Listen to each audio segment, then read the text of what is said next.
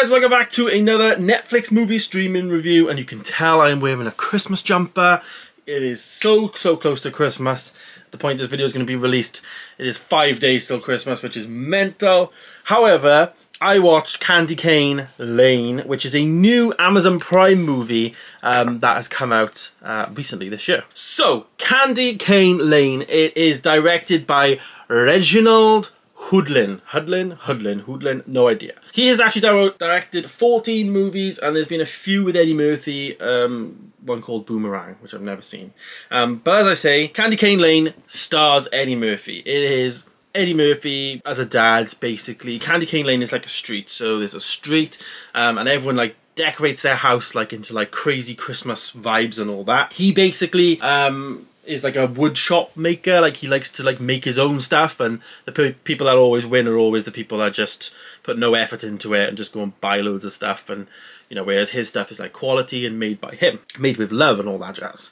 Anyways, he decides, I want to win this year, and he goes to this shop and buys this decoration tree thing, and that decoration turns into absolute carnage, and the story then kind of goes off a bit weird. So for me, Christmas with the Cranks is very much based on this type of story, in my opinion. Christmas with the Cranks is all about, you know, you got to put your Frosty on the roof for the street, for the community, for those vibes. And it started like that. I was like, oh, this could be a really good thing. But when this decoration got involved, and then all these little animals and stuff went off the rails and that, and by the way, the CGI of those animals was goddamn awful. When that actually happened, it really put me off. It really did unsettle me a little bit. I was a bit like, oh, why has it gone down this route? More fantasy rather than, you know, real life. Granted, it's a Christmas film, don't get me wrong, but it just took me out of the moment. It started one way and went a different way, if that makes sense. Eddie Murphy, however, though, plays a father. He has like a younger child, like a daughter, and then they have like two older children, which one of them is going to uni, the other one's like into his music. They're like teenagers.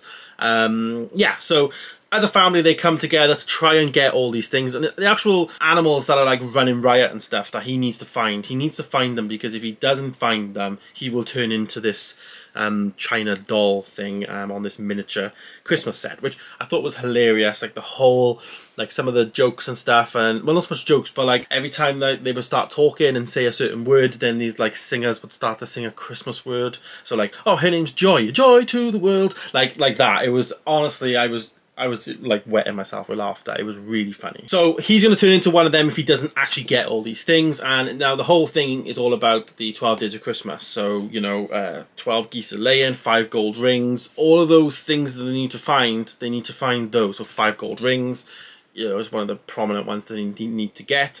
And then it's all because this person that's in there is like an elf, and she's played by somebody I actually recognise, but I don't know her name. Let me just go on to the thing. She is Gillian Bell. She plays Pepper, so she plays like a little elf that runs the store that sold it to him, and basically, you know, is going to trap him in her little village if the time doesn't hit.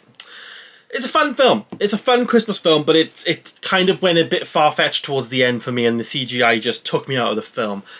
So in terms of my score for the film, I actually did give it a 3-star. I was torn. I was thinking I want to give it a lot lower, but I couldn't ignore the fact that the first hour, I did really enjoy it. Like, I probably would have given that like a 4, and then I probably would give the end of it like a 2. So we found ourselves in the middle at a number 3. So, yeah, it's a good film. Like, it was a good laugh. I had a good time with it. It's one of those that, like, I can't wait to watch it next year. Like, I'm not going to watch it this year, but can't wait to just watch it next year now when Christmas is on, and I will definitely go to it. It's one that I'd look at and think, you know what, I've seen that. It's good laugh. I'll go again for it type of thing. I wouldn't dismiss it, if you know what I mean. But at the same time, it's not one of my favourites out there at all. So it is one of those difficult ones that I need to maybe watch again and again and again, and over time, maybe now the fact that I know about it, maybe I'll love it and fall in love with it, you know. But yeah, there we go, guys. There is my review of Candy Cane Lane. Let me know your thoughts down below. Have you seen it? Have I convinced you that you should check it out? I think everyone should check it out, but just bear in mind, go into it with an open mind. I think for me, I maybe ruined that for myself a little bit, but definitely check it out. I 100% would recommend. Let me know your thoughts down below if you have seen it. Thanks for watching. I'll see you in the next one. Goodbye.